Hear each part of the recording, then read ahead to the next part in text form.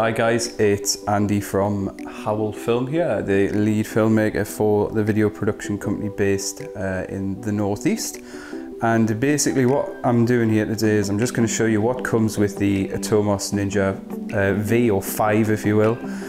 I'm not sure on the exact appropriate term that they like to use, but basically we shoot on Panasonic GH5s, and one of the key things really is that this unlocks the best kind of capability out of your recording formats for the camera, and obviously avoids some of the compression from the internal components of your camera when you're doing your filming as well. So I'm going to take you through just a couple of bits to know pre-purchase about what you'd have to kind of make sure that you've got before or while you're purchasing one of these. And the key really here is that the reason that I kind of am a fan of it is that, you know, it gives you so much more capabilities from the camera, as well as if you're not too concerned about data storage, gives you a really clean codec with the ProRes, which then when we put it through the Apple iMac upstairs, you know, because it's an Apple codec, it just works with it really nicely. So without further ado, what we'll do is we'll open it here. So as you can probably see from the actual box there, if I just slide it down, so in here you've got it doesn't have a lock or a locker mechanism. It's literally just two little magnets there which just basically seal it on the front. So if you're transporting it or traveling with it, remember it doesn't lock, so you just want to make sure that basically it's always secured. You know, it's a nice box as well, so it's easy to use. Obviously this is all kind of padded, but first things first, you've got your quick start guide in here, which is obviously handy for those who've never used one before, and that'll have kind of the relevant information that you need to get it started. But if you're just looking for something kind of quick and easy to follow, hopefully this will do the trick for you. So obviously they've got a little bit of kind of info on the front on there, but if you just lift this out, so that is it. That is your that is the actual device itself. As you can see, the power button, the mic line, the headphone, the remote. It's got an HDMI in and HDMI out. It's got the SSD slot which goes in there for recording on SSDs, and it's got a battery position there as well. We'll go on to this in a bit, just where we'll talk a bit more about recording onto the actual device, but for the meantime, that is your Ninja right there. Okay, so obviously this bit lifts out as well, so you just want to it's it's one of the more faffy bits, as it were, so you just want to lift that out. You know, obviously if you're storing it, just place it back in for the time being. Now what you've got here is you've got two little compartments. The one on the left has in it, just take that out. So in here, there we go. So as you can see, it's basically, this is for the mains, so that obviously just slides straight into the 2-pin connector. That just slots in, and we'll show you the mains cable in a second, but that basically goes in to the back here. So I'll just pop that there for a second and I'll show you. Get the thing out, there we go. So this, obviously always look for your pins, but if you're operating on the mains, just make sure that when you go to put it in, it's not catching. So you can see it's catching a little bit there. So just make sure you align it properly, push it, listen for the click. You're clicked in, you can now run this off mains, which is great. Obviously release button there.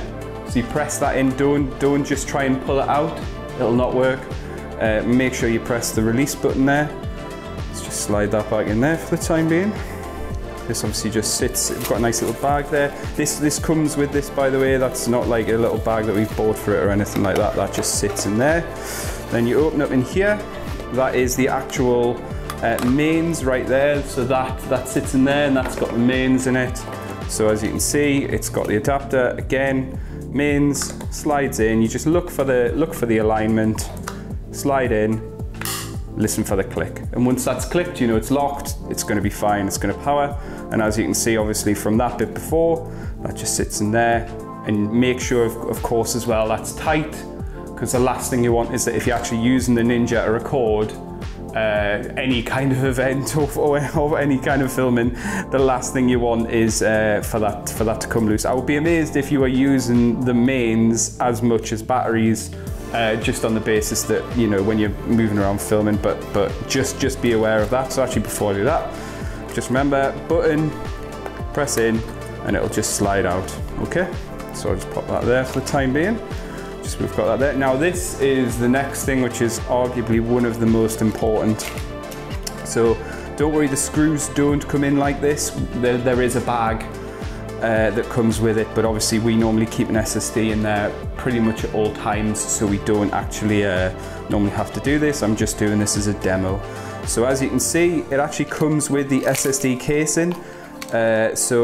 What I'll do is I'll put an SSD in here in a second, and you'll get a chance to kind of see that. But yeah, basically, as you can see, it's got screw holes here and here. So you will need a screwdriver just for these. So, you know, as you can see, little crossheads. So just make sure when you do that, when you screw it in, it's nice and securely fastened, because you don't want this, you know, while you're recording, you don't want that falling out. So that's a key thing there. So that's pretty much it for the time being.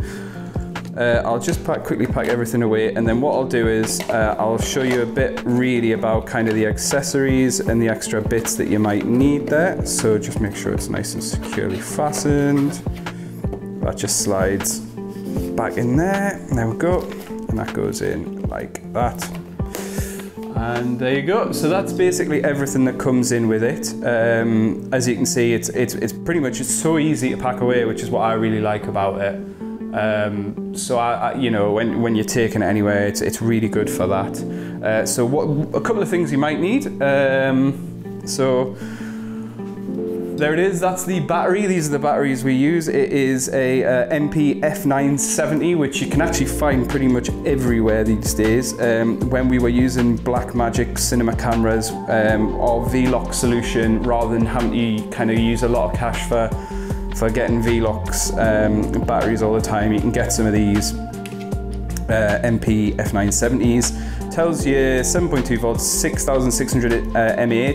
It's quite important to note on that, because in the quick start guide in here, it'll actually tell you roughly how long those batteries will last for. So it'd be about 2.5 hours on one of these, maybe 2 hours if they're kind of old and a bit knackered. You know, they don't last forever. So it's always, you know, trying to maintain them, and if you can, obviously get a decent one to run it off. But yeah, these ones also, if you've got any CN lights, you know, the kind of commonplace LEDs you can get places like eBay and Amazon, the Neewer ones as well, they'll use the same batteries. So actually these are, you know, really, really handy to have just anyway. But the great news is they go straight onto that with no conversion. You don't need to buy an adapter, and it'll power it for a couple of hours, which is great. Next up, you will need an SSD. So we've got the SanDisk, which is great. It's the Extreme Pro. So that'll sit in that casing, and basically all that means is that when you've got your casing on there, you can then use your StarDock cable that'll go with it, and you'll just need to make sure you get one of those, otherwise you kind of get them off the back of it. So obviously, as you can probably tell, another component you will need is an HDMI cable. You definitely will need an HDMI cable. There is literally no other way to connect it. It does not come with one. Now, obviously, depending on how you like to kind of run your rig, you can get the nice ones which are got like the swirls in, which makes it easier to kind of tuck away and stuff like that. This is obviously a pretty solid cable, so we wouldn't necessarily use this on every gig.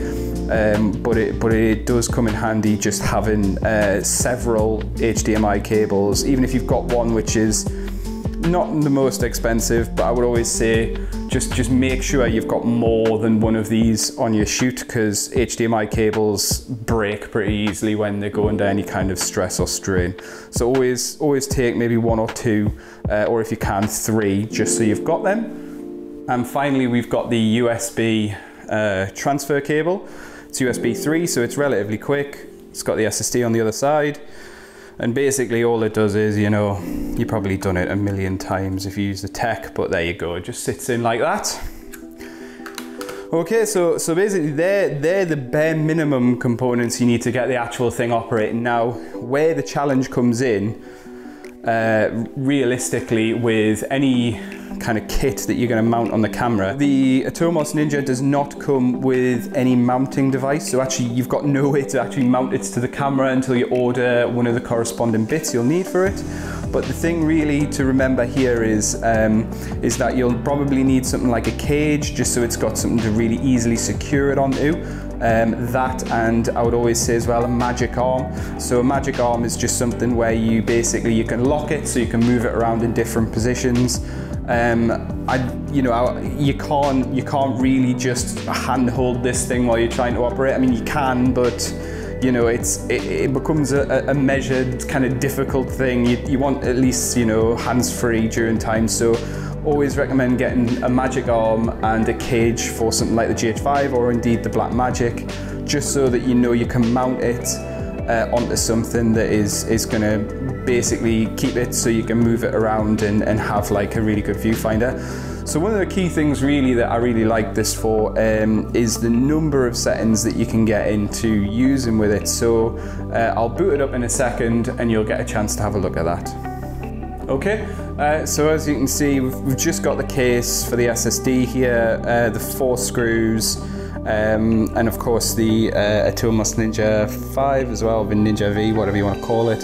So basically what I'm going to do is I'm just going to quickly show you how this wants to go in. So take your SSD there and you see it's literally, it's got a mounting point there, so you can probably hopefully see that, and that literally just make sure that that goes in like that, and then that goes in on top like that. And now you've got your case all sorted, perfect. So now you've got your SSD, that's actually caged in there now, so you can see it's got the connector in there. So that's all on there. The great news is with this as well, you actually can literally just do that. So you actually don't even need to worry about taking it out and you know, having to take it out of the case every time, I guess is the best way to put it. So that's good, that's all good. Next up, so let's see how it fits. So let's just take that out.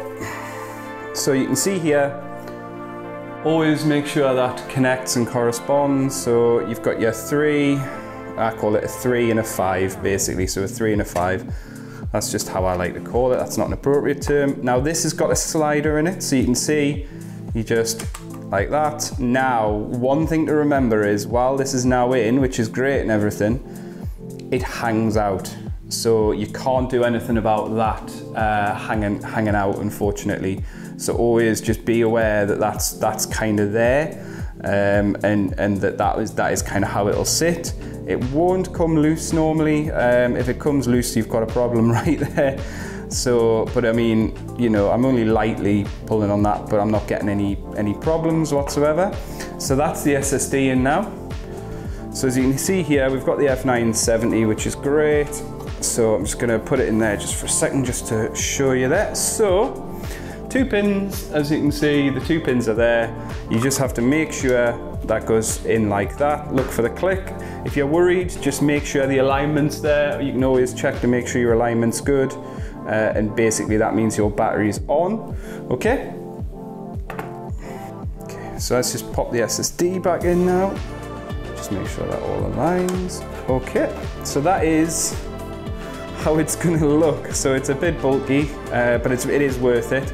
Now, as you can see, it's got a small tab there, and all we're gonna do is just peel that off, pop that there, power button on the side, all traditional power buttons, just hold down, and we are starting up, and that is how quickly it starts up. You've got a pretty straightforward menu system in there, where you've got your input, your output, your record, your file, your meters. You can slide it with your thumb, your fingers, whatever.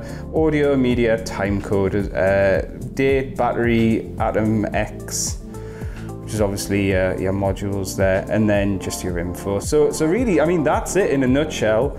Obviously, when you get some footage loaded on there, you've got your playback. Obviously, there's nothing on here at the moment, so you're not going to get anything with that. Just press the record button to get out of that. We came from Blackmagic's originally over to Panasonic GH5, so it's great to be able to film in ProRes HQ again.